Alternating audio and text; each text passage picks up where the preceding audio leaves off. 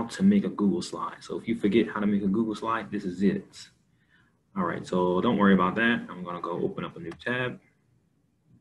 That is gonna bring me to our Google page here. On this Google page, you're gonna go up to the right, not all the way up, but up towards the top on the right side here. Hit the waffle.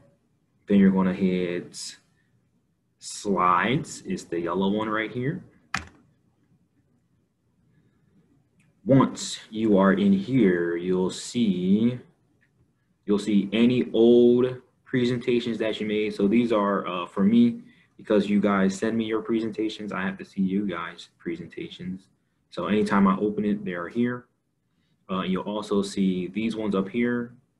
These ones are templates. So if you want to make a different design or something special with your slides, you can use these and either swap out the pictures or swap out the text, and it will look like one of those. But don't worry about that.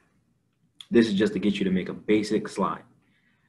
So after you're here, you're going to just hit on blank slide, and that's why they put that plus right there. So hit that, boom, and it's going to load, and then you'll have a slide.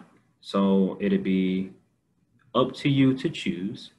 You can, like it says here, click to add title. So if I want to add a title, and I can say how or what, that's not how, how to make a slide, slippity slide. All right. And let's say you don't want that there. If you don't want this here, you would just click on it.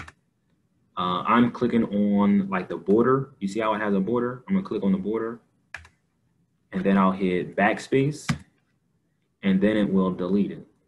So that gives me an opportunity to make anything I want here. So let's say I wanted to, I don't know, put something different, or I want to put some different text. So I went up here. This T with this box on it means text box. And then I put it here. And then I just clicked on the little blue boxes in the corner and I made it bigger. That's going to be up to you. Then click inside of it, or double click inside of it, I'm sorry. And then I'm just going to put random type. There you go. Then you can have random type.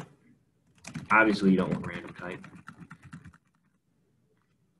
So that is how to make a Google slide. Hopefully that helps.